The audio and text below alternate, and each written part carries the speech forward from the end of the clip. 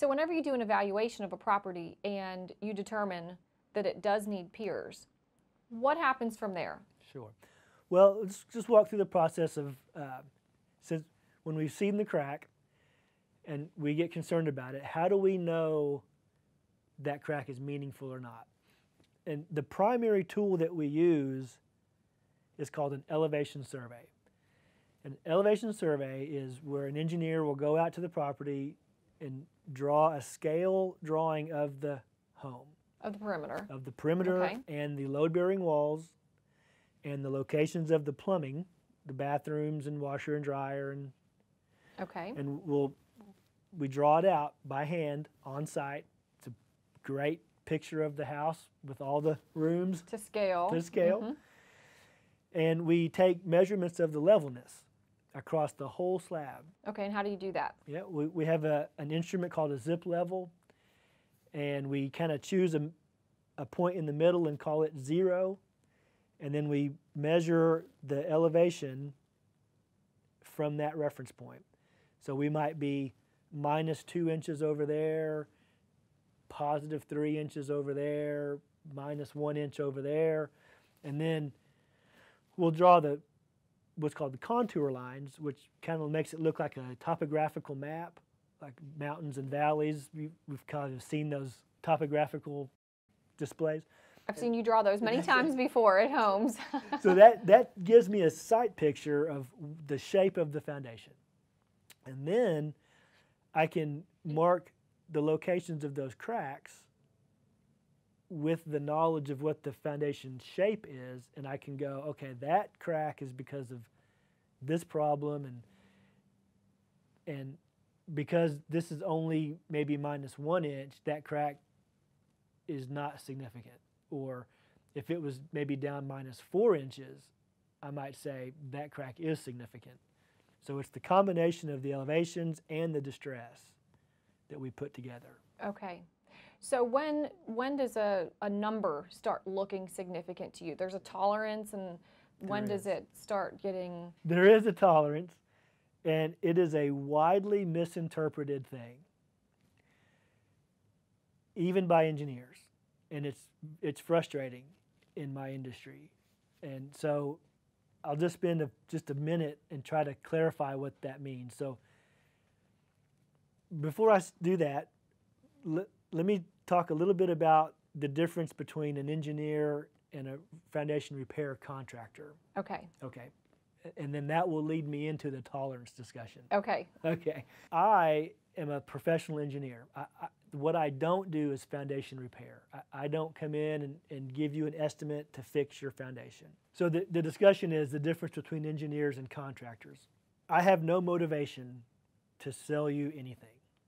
That's I'm going to get paid an engineering fee whether the foundation needs work or it doesn't. You're a consultant for your professional opinion. I'm a consultant. You're not selling piers. That's right. That's right. And the foundation repair contractor, they have a product to sell you, which is fine. That's their business. They do good work on the foundation repair, but they have a motivation to sell their product. Some are more aggressive than others. And a small story, I had a foundation repair company come out and tell me a property needed 30 piers. And I hired you, it was my own home, and you came out, did a full evaluation of the property, and told me that the home needed 4 piers.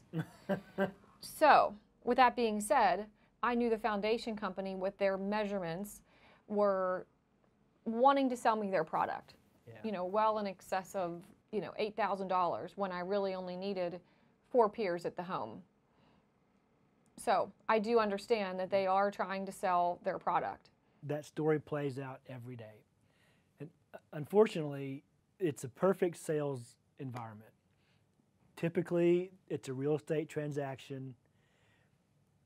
They've got your buyer and your seller standing there. They've got your little crack on the sheetrock. The seller needs to sell. The buyer wants the repair done. It's a pretty easy sales environment. People are under duress.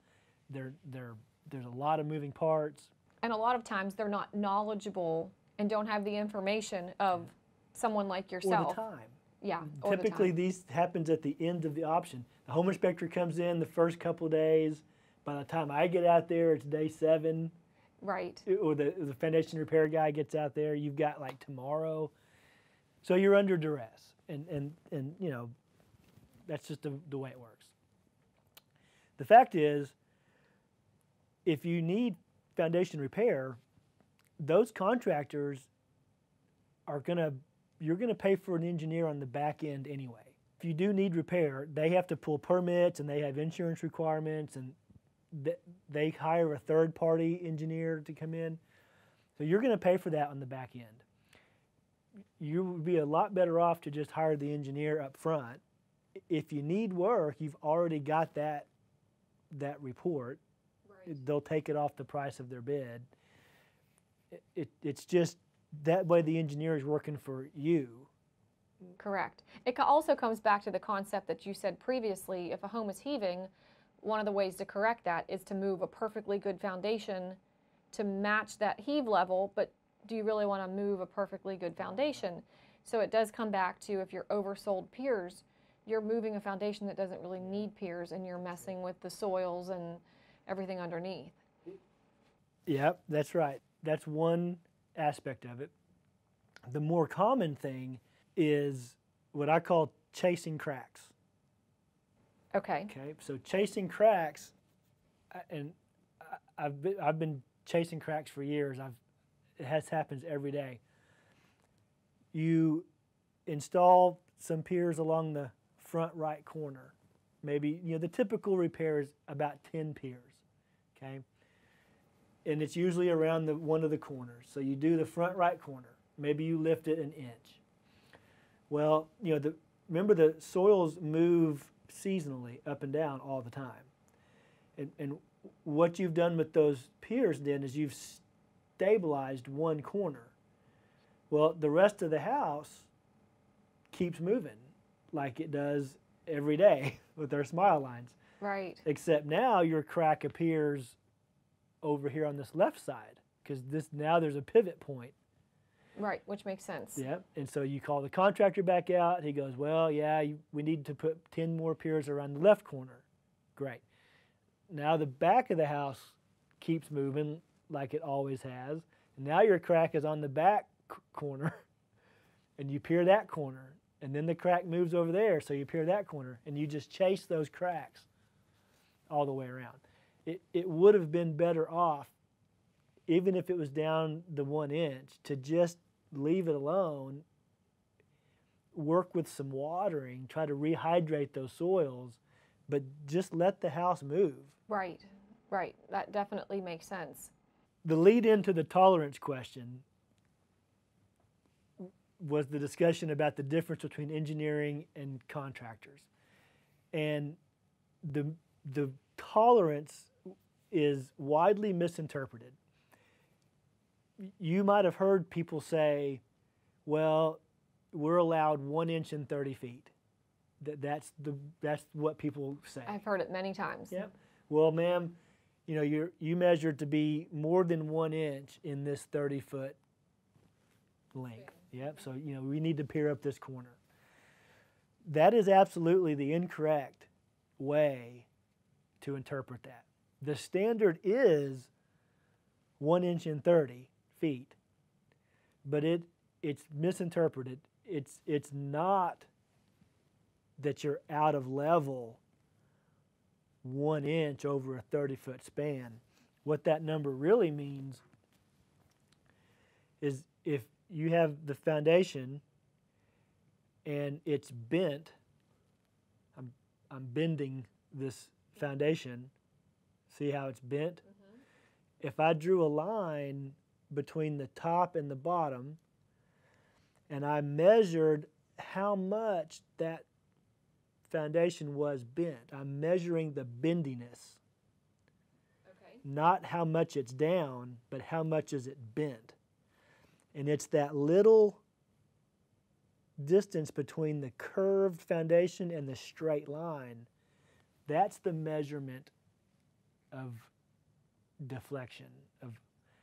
And that's what's really important. That's what's important. From our time That's right. together that I've learned from you. So where a sales technique is you're down more than 1 inch and 30 feet, really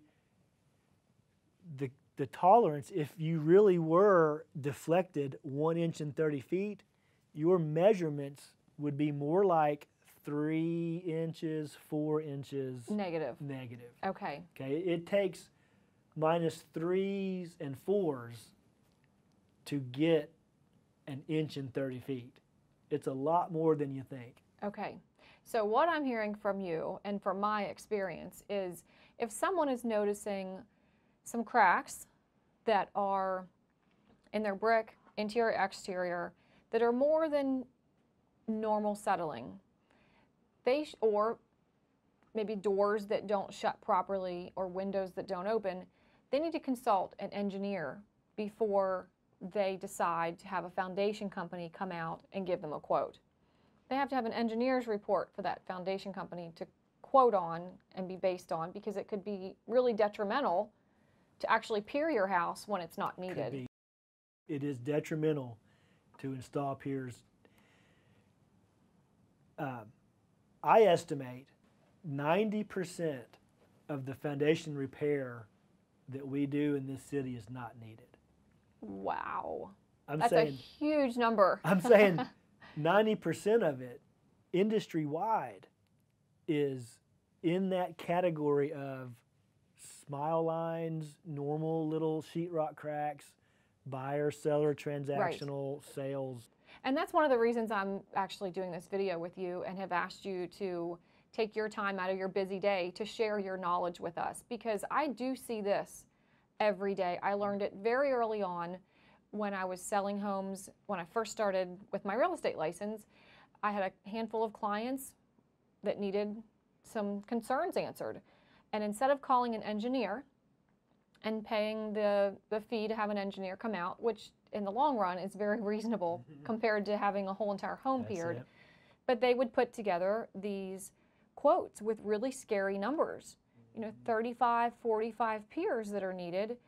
And the more research I did, the more knowledge I had, I realized that I need to suggest to my clients to call an engineer to really see what's needed instead of calling a contractor and being sold something. Now, that doesn't mean that there aren't a lot of really great foundation companies out there that are going to be honest and upfront, but there's also, just like everything else, buyer beware. There are a lot of contractors out there that do want to sell you their product. And to be honest with you, a repair quote with 40 piers is actually probably more legitimate than the majority of them where it's only 10. I'm more leery about the 10 piers around a corner, because 10 piers around a corner is hardly even enough to do anything. It's not even enough to really make any effect at all. So when I hear 10 piers around a corner, to me that says that corner's down about 1 inch, maybe 1.5 inches, and they're putting 10 piers around that corner. And contractors will sell that all day long. They do it all day long. And the problem is, it's these poor sellers who absorb most of that unneeded cost. Right. So I always coach, if I have an opportunity to talk to a listing agent, if your buyer's concerned about the foundation, great, that's fantastic. We will not negotiate on a contractor's estimate. Negotiate on an engineer's report. Yeah, we'll negotiate on an engineer's report that's been estimated by contractors, even Steven. Right. No, that's a good point. But we're not going to take 3 estimates from contractors and negotiate repair money or install piers that might not be needed. That might not be needed. It's kind of like, and this kind of comes down to, if you're a homeowner and you have that little crack and it's down 1.5 inches and you want to pier it up, that's great. You should do that. You're the homeowner. But I always consider when you're asking somebody else to pay for it, then it's different. Right. Right? If I'm asking you to pay for it, then, well, now wait a minute. You know, it's down 1.5 inches. That's pretty normal types of normal settlement. There's no reason why I should be paying for that. Thank you so much for taking the time to watch this video. If you would like to view other helpful tips, click here. If you would like to view a neighborhood we specialize in, click here. And to subscribe and stay updated, click on the circle below. Thank you so much and have an awesome day.